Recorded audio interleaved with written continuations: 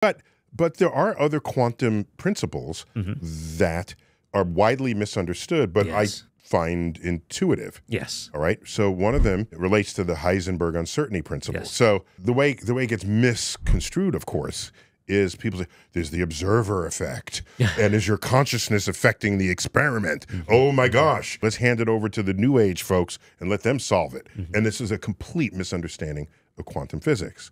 And so when you explain it and you say, well, we are big macroscopic objects. If you're going to take a picture of us, turn on the lights and we take a picture. But the smaller you are, no longer are you so immune to the consequences of being illuminated by photons. That's right. Right? And so if I'm a particle and I say, I wonder what the particle's doing. Let me take a picture. And then you turn on the light, the particle's doing something else. Yep. So there's a limit to how much you can know about the system, just because the act of observing it changes what it is you think it's doing. So that made complete sense to me, but it's a foundational tenet of quantum physics.